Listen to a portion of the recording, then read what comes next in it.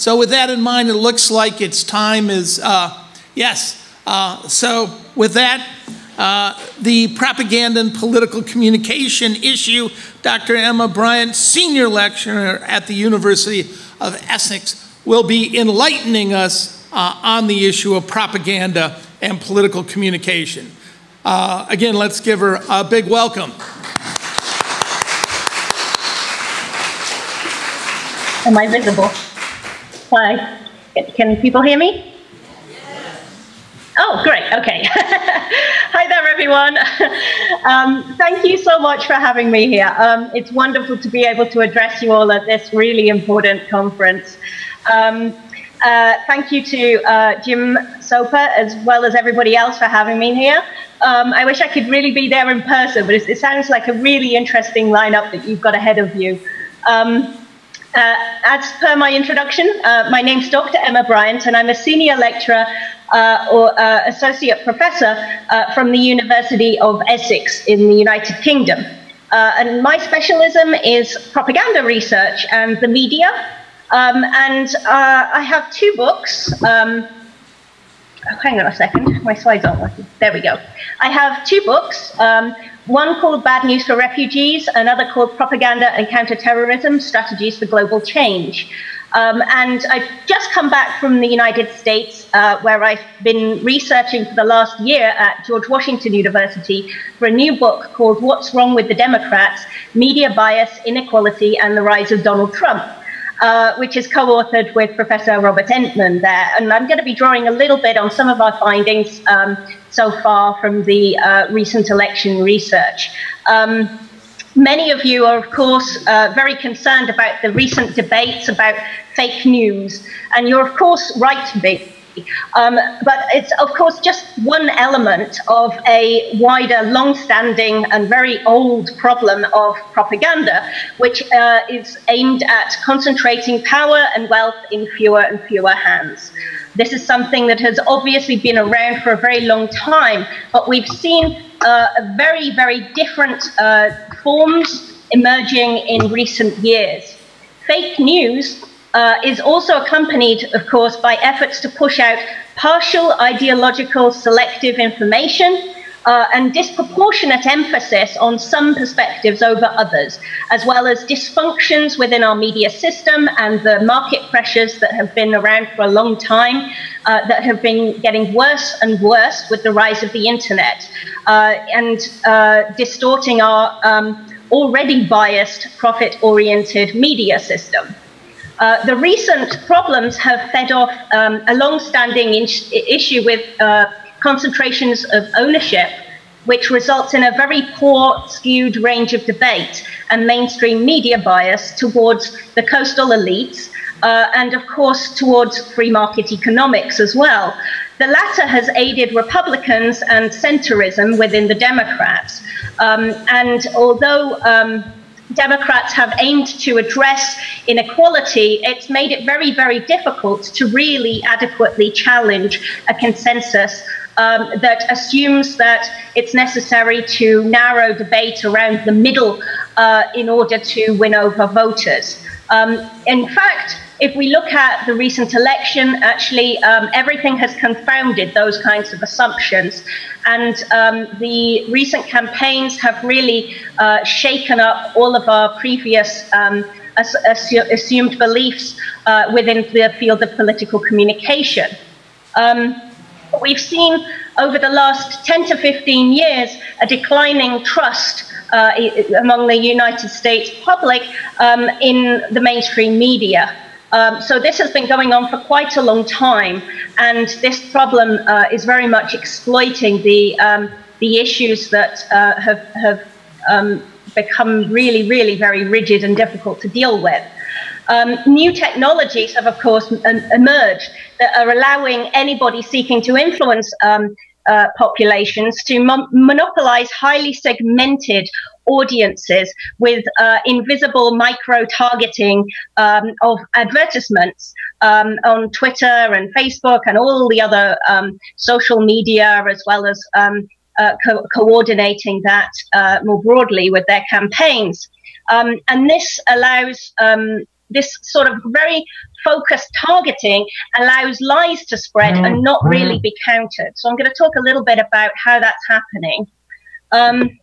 In the 2016 election, we saw an awful lot of conservative fake news, more than liberal fake news. So it was about a third more coming from conservative sources than from liberal sources. However, it is a problem that affects both. Our early data from our particular book is also indicating that Clinton was being accused of some form of economic elitism 27 times more than Trump. Now, of course, both parties have their elite, and there are, very reasonable criticisms, perhaps, to say that, Clinton maybe does have some elite orientation.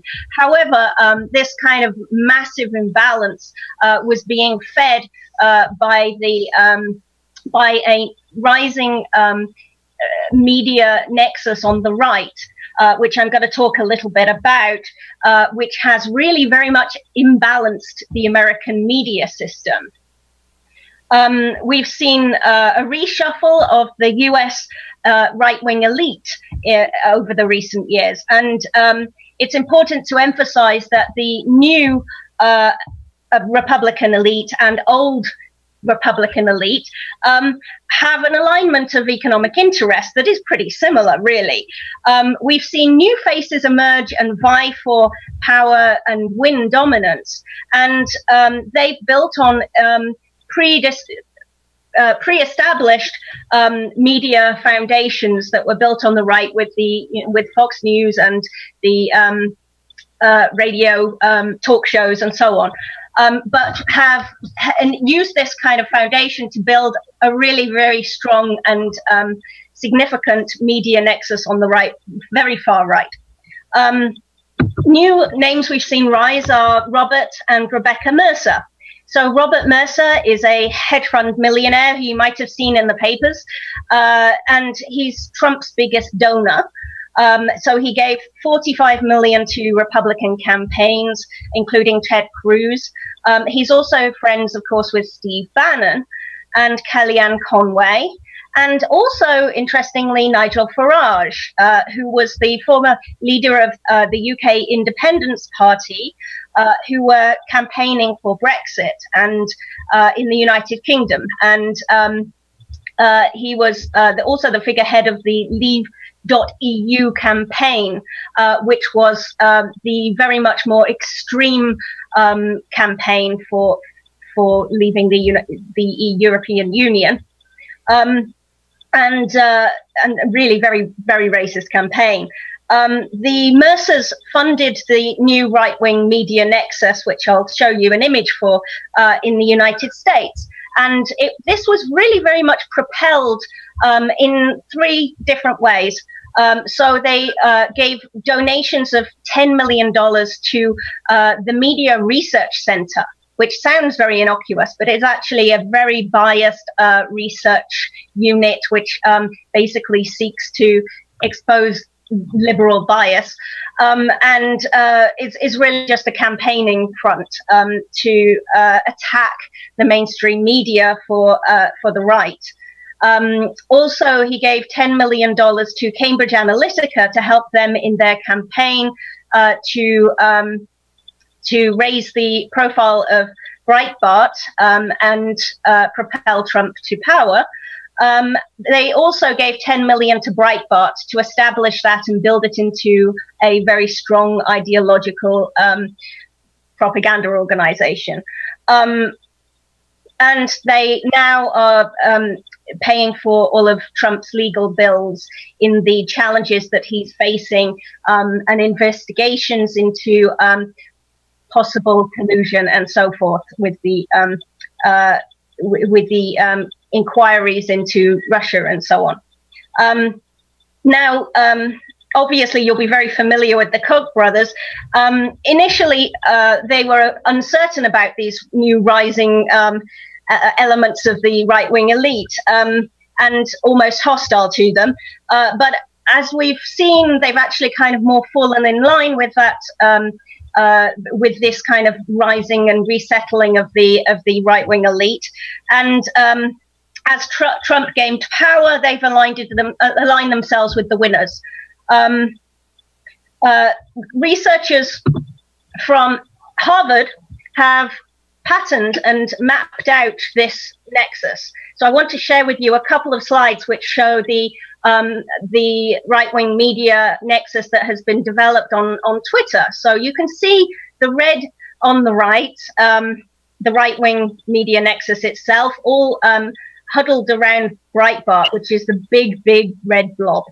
And then you've got the mainstream media, which is the blue and the green in the center there. These researchers have shown the effect of what very different political campaigning measures have done, the very different effect that they've had during this election. It's not just technology alone, though, that's determining how the campaign polarized into echo chambers, but how it was actually used in practice. And it's really important to point out that it's not just about the technologies, it's about what's being amplified in these cases.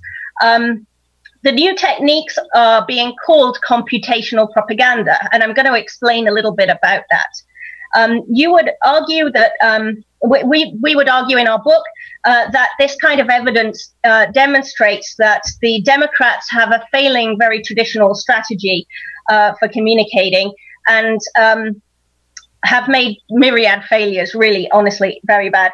The emerging new Republican strategy has sought to monopolize and isolate different parts of the American public and their audiences around very extreme right-wing media nexus. So this you can see on the right, and it's very segmented and very clustered and not very much connected to any other media. So a third of pro-Trump tweets were actually generated by bots and highly automated accounts, enabling strong levels of activity to sort of cluster around these little blobs that you can see, these nodes that are really very isolated. The Facebook, you can see, is similarly isolated from the mainstream. And the US mediascape has therefore become very polarized, but not symmetrically. The far right is a dense, tightly linked ecosystem that has very little connectivity with the rest of the system, whereas the far left really is integrated into the mainstream media dialogue. It's frequently attacked, in fact, and is much smaller in dimensions, you can see. So the insular nature of the far right's media makes it very difficult to debunk inaccurate claims, because they sort of ricochet from site to site, providing reinforcement for their existing ideas and so on and claims, making it really difficult to sort of for the recipients of that information to then triangulate their way to the truth. Far-right media is effective in inserting narratives into mainstream media as well. So it's really important to note that they are actually managing to hijack mainstream media and insert, their agenda, raise their agenda.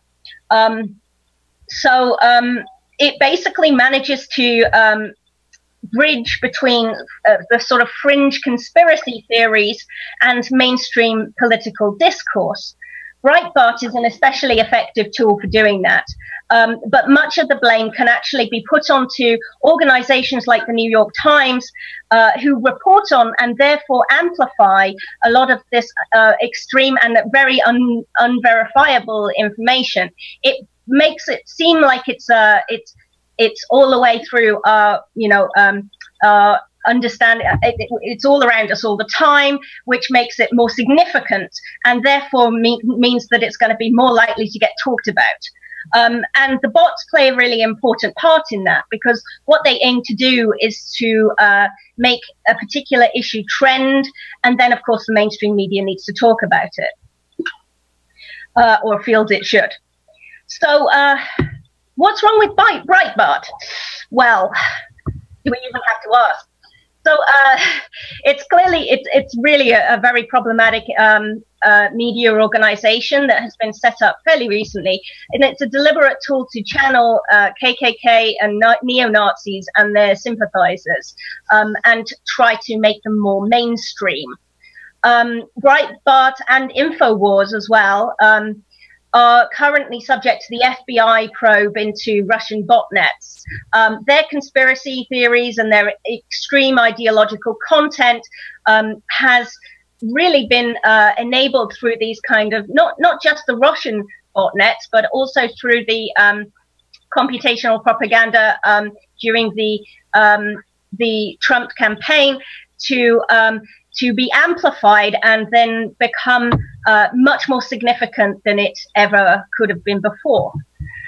I'm going to show you a little bit of early provisional data from our book. We've done a survey of US public, and we're still analyzing this, but this is our very early findings, and they really do raise some concern. We found that looking at trust in relation to Breitbart, we found that 35% of Republicans we asked, and 20% of Democrats said that they thought this was a trustworthy source. Now, we did give them an option to say, I don't know. And I think this is very, very worrying data. So I'm still trying to get my head around it. I was really shocked about this. During my research on propaganda during the War on Terror, I interviewed several people working on military psychological operations from the contractor SCL. This is an offshoot of a company that gave birth to Cambridge Analytica, the PR company which Trump and the Mercers hired to do the social media campaign during the election. So they developed their techniques during the War on Terror on psychological operations targeting foreign adversaries. So they use something called psychographic targeting to target their audiences. Steve Bannon had a seat on the board of Cambridge Analytica before he became Trump's strategist, and there is some indication that they are so well funded that they've been doing work for free as strategic advisors, planning in the early days of the Leave.eu Brexit campaign. So there seems to be an awful lot of coordination or cooperation, or at least complementary provision from these two different campaigns. And if that is the case, which we're currently trying to prove this in the courts and so on, then it is highly significant that this Anglo-American movement seems to have managed to capture, you know, both our political systems and is trying to reshape, you know, the entire Anglo-American bloc. Not to mention Europe. So these are really, really very serious, concerning issues. And the role of propaganda in enabling this is something that we really need to be very, very careful in how we respond to. What the hell is psychographic targeting and computational propaganda? Some of you might be feeling a little bit baffled at the moment. Basically, psychographic targeting is a method that was used by Cambridge Analytica to monopolize audiences and control the information that was being put out to them to advantage Trump, and to build this new kind of mainstream, extreme right-wing network of media, and separate them very much off from the mainstream. They used biased information and fake news, which was being spread by bots through botnets, and utilized people's private data via Facebook and many other sources. It's not just through Facebook. And one of the interviews that I did with somebody from Cambridge Analytica, oh, sorry.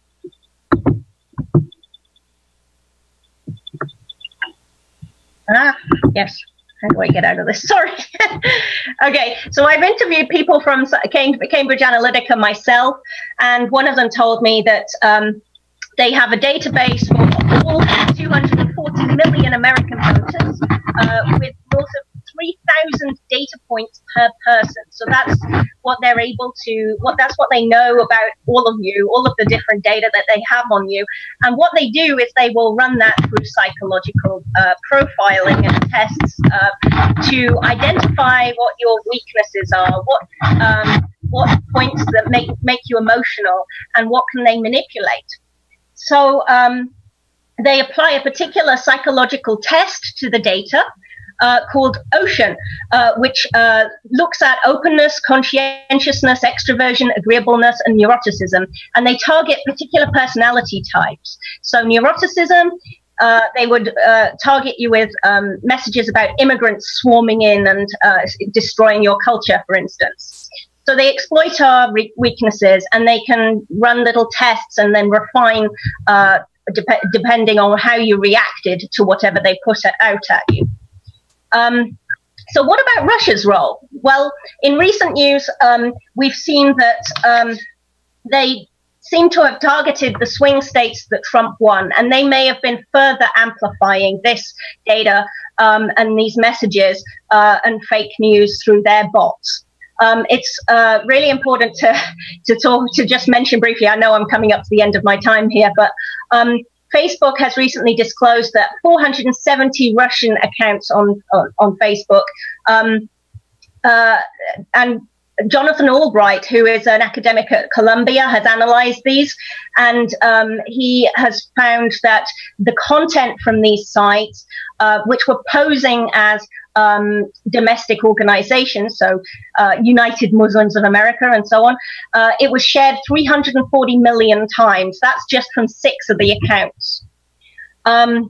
From our data, we've actually looked at the trust given to RT and Russia Today in America. So we found that Democrats were, in response to the question about how much they trust RT, they said 36% of them said that they trusted RT. 21% of Republicans said that they trusted RT. I think both of those are very worrying. But I think it's incredibly important to point out that the threat of RT itself is often being exaggerated in the press. It's not a popular news source in the US, but this data is still very concerning. The most important point to remember about Russia's propaganda is that it's amplifying domestically produced propaganda on racial and religious divides. So it amplifies social turmoil and unrest created by social and economic inequalities that are already present in the United States. So the most important outcome of my presentation that I want you to take away is that we need to address those issues in order to destroy the manipulators' hold on power. So I'm going to skip a couple of slides because I know I'm running low on time here. It's very important to point to how we respond to these kinds of problems. It would be a real problem if the Democrats then came back with a similar method to, exploit this kind of data through computational propaganda. So what we really need to be doing is pressuring our policymakers to ensure controls on the use of private data for political campaigning. We need much more transparency, and we need opt-in, not opt-out for kind of data sharing on Facebook and so on as a default. We also need to place regulatory control and decision-making in the hands of independent regulatory bodies, not putting it in the hands of profit-making companies that have actually exploited the data to the political use of data to actually make themselves rich. We also have a personal responsibility among us as well. I want to point out that there are some really great fact checkers that are available, which I would hope that you would share with friends if you see them posting anything that's fake news and so on. there are, steps, if you can see on the left of your screen, that you can follow when you're checking and wanting to know if something is real or not. Always think before you share. And it's really important to also note that there are new ideological fact checkers which are emerging, which are sponsored by the far right and also by Russia. So it's important to know what fact checker you're using is definitely reliable. Okay, thank you very much. I'm looking forward to your questions. Thank you.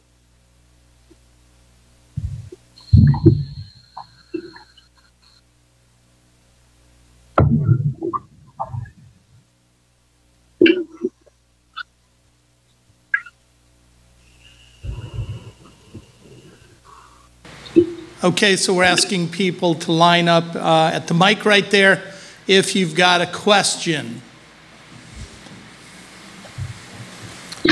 All right, here's the first one. Go ahead. Okay. What role did these same propaganda strategies play in Brexit? In Brexit? Well, we're currently trying to figure that out. So there is an ongoing investigation, just like there is in the States, into your recent elections, because it looks like what may have happened. It looks like that we have protections in place for our elections to stop people. Stop too much funding going into one side of the elections. I highly recommend that in your case as well, by the way. But it sounds like what was provided by Cambridge Analytica may have breached those rules, which protect our elections. It seems they were giving help in the early days of the Leave.eu campaign, and they basically told Farage and his campaign team how to do psychographic targeting. There are a lot of people who are now denying this happened. However, I've spoken personally to people who worked on the Leave.eu campaign as well as on Trump's campaign, and it happened. They definitely did that. How much help they gave is a matter of dispute. I think it's an issue of how much and when, because if it happened too late in the stages, then they definitely could be illegal activities.